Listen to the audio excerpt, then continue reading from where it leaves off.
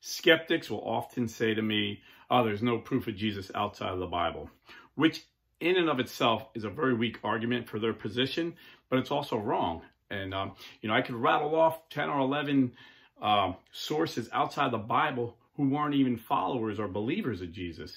Now, forget about believers. I can go on all day with sources outside of the Bible. But today, I just chose 3. 2 are Roman pagans. 1 is a Jewish historian. None of them were followers of Jesus. They just reported what they knew to be true. So we'll go back to Tacitus. He's writing. He's a Roman historian in the 1st century. And he's writing about the fire in Rome in 64 AD. And this is what he writes. Nero fastened the guilt on a class hated for their abomination called Christians by the populace. Christus, from whom the name had its origin, suffered the extreme penalty, which is crucifixion, during the reign of Tiberius at the hands of Pontius Pilatus. That's what the Bible says. And a most mischievous superstition, thus checked for the moment, again broke out, not only in Judea, the first source of the evil, but even in Rome. Then you have Pliny the Younger. He was a governor in Asia Minor, and he was writing to an emperor, Trajan, and he was telling what he found out about the Christians. He sent some spies to act like Christians to see what they believed, because it was rumored that they were cannibals and they were evil. And this is what he wrote. They were in the habit of meeting on a certain fixed day before it was light, when they sang in alternate verses a hymn to Christ as to a God, and bound themselves by a solemn oath, not to any wicked deeds, but never to commit any fraud, theft, or adultery, never to falsify the word, nor deny a trust when they should be called upon to deliver it up. After which it was their custom to separate, and then reassemble to partake of food, but food of an ordinary and innocent kind. Again, they said they ate the body of Christ and drank his blood. They didn't understand, the Romans didn't understand how we believe it supernaturally becomes that. But then we go to Josephus. He was a Jewish historian, 1st century Jewish historian. I believe he was born a couple years after the crucifixion. And he wrote this. About this time there lived Jesus, a wise man, if indeed one ought to call him a man. Every scholar alive today will say that's an authentic sentence. Some scholars are skeptical of the following. They think it may have been altered. And even if it has, it still shows you a source outside of the Bible that confirms Jesus in the 1st century. So this is where the controversy is. For he wrought surprising feats. He was the Christ. Or like if he was a Jew, he wouldn't call him a Christ unless he was converted. When Pilate condemned him to be crucified, those who had come to love, again, Pilate, it's in the Bible. It's 2 sources confirming Pilate had him crucified. Condemned him to be crucified. Those who had come to love him did not give up their affection for him. On the 3rd day he appeared, restored to life, and the tribe of Christians has not disappeared since. And the tribe of Christians has still not disappeared. Now, I could go on with other sources outside the Bible, but I really don't need to, because to say the New Testament is not worthy to look at as a historical document is to look at it anachristically, which means you're looking at it out of its date it was written. So it was written within a few years of Jesus's life, death, and resurrection. But you're looking at it as a skeptic. Oh, well, this is the Bible. We can't believe the Bible because it's a religious book. So just because the church decided hundreds of years later to take these authentic documents, these historical documents, and put them in a book and call that book the New Testament, you're saying the historicity is no good. That is not scholarly. That is not how any historian will look at it. Scholars today, historians today are in agreement that the New Testament is the most reliable ancient manuscripts we have. And they give good reasons for it. So if you look at the New Testament, just from a historical perspective, how historians look at ancient documents, you look, well, how close to the event or the person it's reporting on did it happen? Well, the Gospel of Mark is dated 60 AD. 1 Corinthians, the letter St. Paul wrote to the church in Corinth, is dated about 50 AD. Now, so it's very close in historical terms. For example, most scholars and historians accept the biography of Alexander the Great. The oldest biography we have was written 400 years after his death. But in terms of history, ancient history, that's reasonable. Scientifically, historically, that's reasonable. Another thing they look at is how many manuscripts. So you can compare copies. You can compare copies. So the New Testament has over 20,000 historical manuscripts, ancient manuscripts that we can compare. The second most reliable is Homer's Iliad, with less than 650 manuscripts. And then third and fourth, you're talking like dozens or less that scholars and historians take as authentic.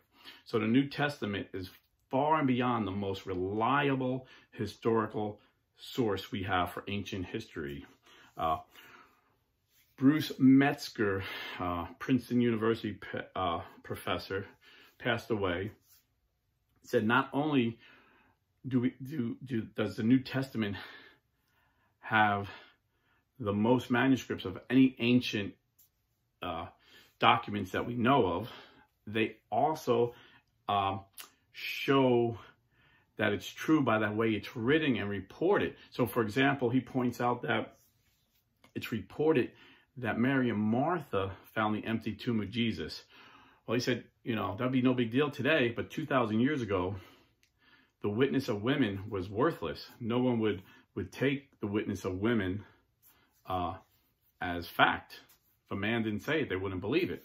So when he was asked, well, why would the apostles write that the empty tomb was found by women? And he said, because that's what happened. If you look at it historically, they were just reporting the truth. And even his student, who calls himself a atheist agnostic now, Dr. Bart Ehrman, and, you know, skeptics love this guy because he's considered one of the best Greek manuscripts critiquers, I guess, manuscript scholars. And recently on a radio show, when he was pressed about the accuracy of the New Testament, and he was asked, well, what do you think the New Testament really says? He was forced to admit the New Testament says what it says. And they're like, well, I thought there were all these variants. He said, it's 99% pure. You know, we have historical documents to prove, and we have the scholarship to critique, to see the New Testament is 99% pure. So that 1% that's off doesn't change any Christian doctrine. It's just simple words like, where John says, may your joy be complete. We're not sure if he meant to say your, or he meant to say our, because some of the manuscripts are missing the Y. So we don't know if they added the Y or the Y was left off in certain manuscripts. And there's simple words like that, like the. There's no doctrine that was changed by these variants. And even Richard Dawkins, in a debate with John Lennox, they're both Oxford University professors and they're friends, but John Lennox, in my opinion, much smarter guy, PhD in mathematics. I think he's got a PhD in philosophy as well from Oxford and Cambridge, debating Richard Dawkins on the existence of God. Said to Richard Dawkins, you recently stated that we don't even know Jesus existed. Now, you want to take that back? Because there's no scholar alive today that would agree with you. And Richard Dawkins said, well, I misspoke. But he also miswrote it in one of his books, too. He didn't mention that. He said, I misspoke. Of course, Jesus existed. He just didn't perform the miracles. And that's the presupposition of these skeptic scholars. Bart Ehrman will tell you, yes, the New Testament is accurate. It is what they wrote. It wasn't altered. We have manuscripts going all the way back. You know, the original copies we don't have, but we don't have the original copies of most ancient writings.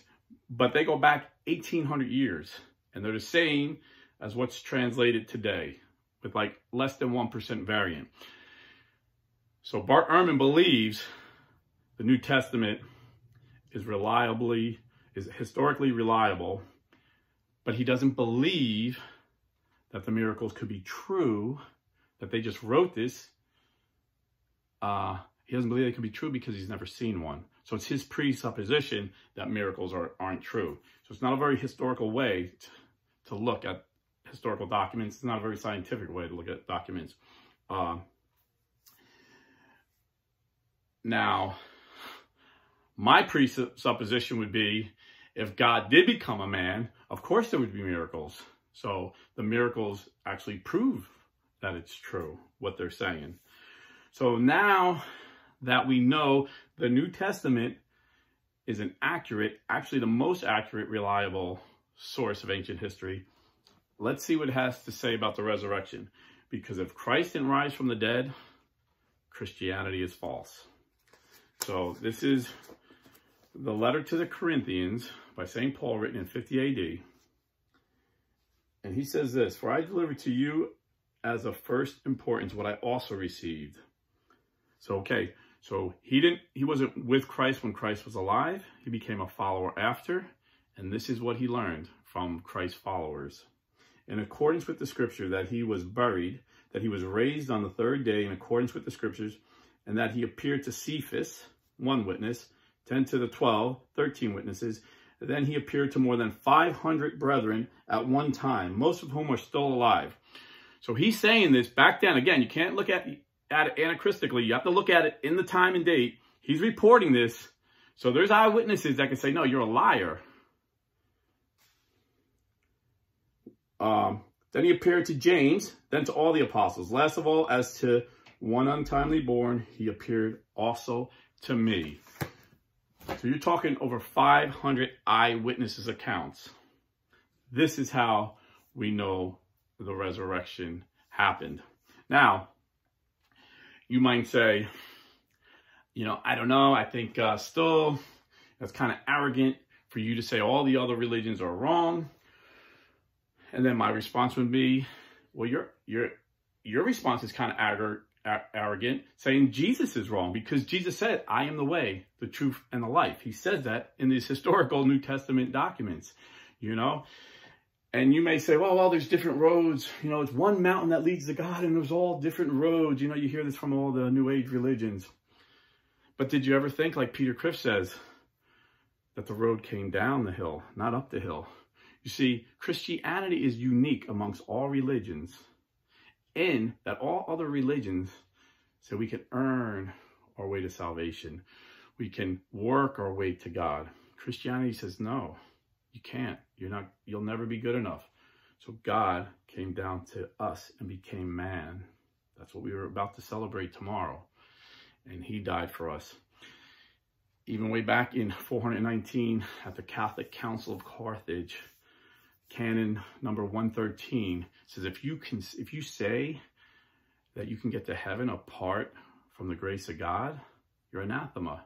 If you say you can get to heaven apart from the grace of God, but it'll be a little more difficult, you're anathema.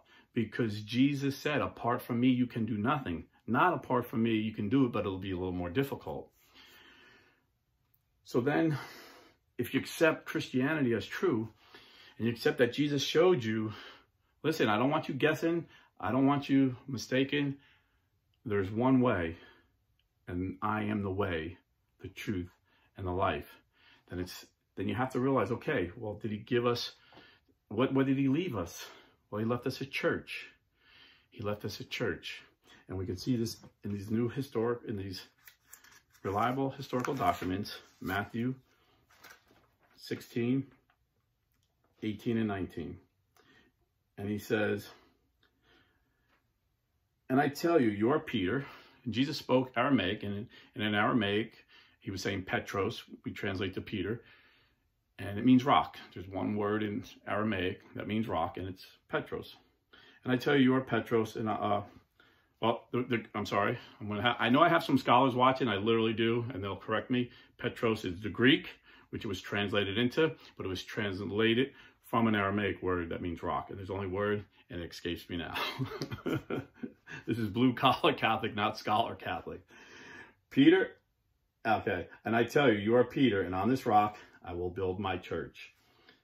Okay, one church, singular. And the gates of Hades shall not prevail against it. I will give you the keys of the kingdom of heaven, and whatever you bind on earth shall be bound in heaven, and whatever you loose on earth shall be loosed in heaven. So the church that Jesus gave us, the one church, has authority. So in ancient times, in the Old Testament, when a king would leave his kingdom, he would leave a prime minister or leader in charge, and he would give him the keys to the kingdom. That symbolically meant that he has the same authority as me until I return. So he's given Peter the same authority he has to bind and loose. And then how is this authority used? Well, write down a couple more verses, a couple more chapters. Matthew 18, 15 to 18. Just gives one example how the church uses this authority.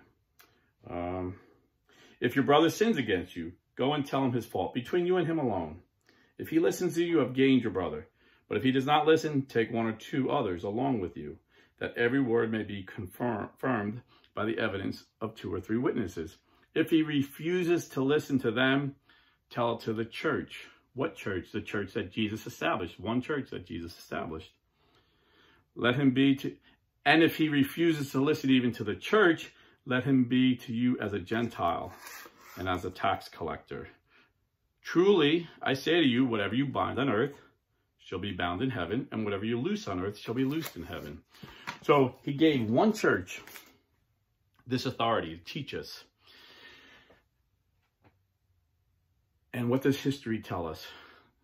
That one church, well, you can trace all the apostles to every one of our bishops. You can trace all our bishops to the apostles. This is what we call apostolic tradition. And there's only 2 churches that can do that. The Eastern Orthodox and the Catholic Church. Now, Jesus also taught his apostles doctrines. And he's promised that the gates of hell will not prevail. So these doctrines must stay pure. Well, throughout the Bible, you see Jesus telling his disciples, this is my blood, this is my body. St. Paul telling the church, if you eat the body and blood in an unworthy manner, you're going to get sick and die. What church still believes that? Well, there's only 2 churches that still believe this, and that would be the Eastern Orthodox and the Catholic Church. And then Jesus also told his disciples, his apostles in John 20:23, as the Father has sent me, I will send you. What did the Father send Jesus to do? To forgive sins. And it said Jesus breathed the Holy Spirit on him and said, whose sins you forgive are forgiven, and whose sins you retain are retained. What church believes that priests can forgive sins still? Our Eastern Orthodox brothers and the Catholic Church. But then there was a split 1,000 years after Jesus started this church, and the Eastern Orthodox decided they were not going to follow the Bishop of Rome. And historically, you can look at the list of the bishops of Rome, what we call Pope. It's just a name meaning Papa, an affectionate name, but it's the Bishop of Rome. Started with Peter, and then Linus was second, then Cletus was third, then Clement, and all the way to today, 260 popes till we get to Pope Francis. So the Catholic Church is the only church that can claim that we are the church that Jesus Christ started. And you may say, well, the Catholic Church has a really bad history. They did some really bad things. Our doctrines have never changed. We have an unbroken chain of our doctrines from the 1st century. And yes, the church has done some sinful things because the church is made up of sinful men. If Jesus waited for perfect men to start his church, we would still be waiting for Jesus to start his church. In the same way, if we waited for Jesus, if Jesus waited for perfect men to write his Bible, we would be waiting for the Bible still. But Jesus chose imperfect, sinful men that sometimes did great miracles for God and yet sometimes did some evil things. But they were inspired to write the New Testament. And then he took his church, his imperfect men that made up the church, but he gave them the gift of infallibility to choose which books would be in the Bible. And that church, again, is the only church there was at the time. In 382 AD at the Council of Rome, the Catholic Church chose which 73 books would be in the Bible. Then again, they reaffirmed that in 393 AD at the Council of Hippo, and then 397 AD and 419 AD in the Councils of Carthage. Then again, I believe in the 5th century, in the 14th century or 15th century at the Council of Florence. And then even after Martin Luther by himself decided that 7 of those books, what we call our deuterocanonical books, were apocrypha, and took them out of his Bible and made the Protestant Bible 66 books. Again, right after that, the Council of Trent, the Catholic Church reaffirmed what we've always taught was the Bible. So if you want to go to a Bible-believing church, come to the Catholic Church, because we believe the whole Bible, not what one man, Martin Luther, told us the Bible was. Now, again, you say, yeah, but the Catholic Church is, if you're a skeptic and an atheist, what organization would do such terrible things? Mankind does some sinful things, but what great things have they done? Catholic Church has built the greatest civilization. The Catholic Church has built Western civilization. The Catholic Church invented the university system. The Catholic Church invented the hospital system. The Catholic Church invented the Western law system. The Catholic Church created Western civilization. So this Christmas, if you're still a skeptic, I would recommend just taking a chance. Pascal's wager. If what you believe is right and you become a Christian anyway, when you die, you lose nothing. You lived a good life following a good man if you don't believe Jesus was the Christ. But if I'm right and you're wrong, you're jeopardizing your soul for eternity. And then you might say, well, what about those who never heard of Christ? That's not fair. Well, the Catholic Church addressed that in many councils, and they addressed it logically. But if you want me to do a video about that, just put it in the comments. But the point is, if you want to experience the joy of Christmas, experience Christ. If you're a skeptic, just come to a Catholic service. Christmas Eve service is beautiful. Just go and ask Christ to reveal himself to you. He needs to prove it to you logically, but maybe first you need to feel him spiritually and know spirituality does exist. There's something beyond what the eye can see.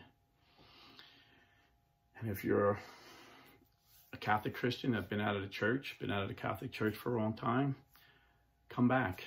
Come back. And you say, well, you guys call yourself Catholics, but, Acts says they were called Christians. Yes, they were called Christians. And in fact, the 3rd Bishop of Antioch, St. Ignatius of Antioch, in 108 AD, said, where the Catholic Church is, there is Jesus Christ. And that same St. Ignatius of Antioch is the one who told us, who coined the phrase Christian in Antioch. It was the 2nd Bishop of Antioch, Evodius, who was ordained by Peter. When Peter, the 1st Bishop of Antioch, went to Rome, he left Evodius in charge. And Evodius coined the phrase Christians. So yes, according to J.N.D. Kelly, a Protestant scholar and historian, very early on in the 1st centuries, Christians started calling themselves Catholic Christians to distinguish themselves from the cults that went around and said the Trinity wasn't real, Jesus didn't really come in the flesh, all these weird ideas. They said, no, if you're a Catholic Christian, you believe what the apostles taught. And the leaders of the church must prove apostolic succession, which the Catholic Church can. So again, if you're a non-Catholic believer, come home to the church that Jesus Christ established and give yourself the best gift for Christmas, the body and blood of Jesus Christ. Come and adore the Christ child. You can come and adore Jesus Christ this Christmas. You can adore his flesh and his blood. You can adore the body and blood and full divinity of Christ in your Catholic Church. So I plead with you, come tonight, Christmas Eve service, or tomorrow morning, the Christmas Day service. And if you're still a skeptic, ask God to show you the truth. And don't go with a presupposition God doesn't exist. Go with someone who's seeking the truth with the boldness to go wherever the truth leads them. God bless. Stay Catholic. And if you're buying or selling real estate this holiday season, please go to realestateforlife.org.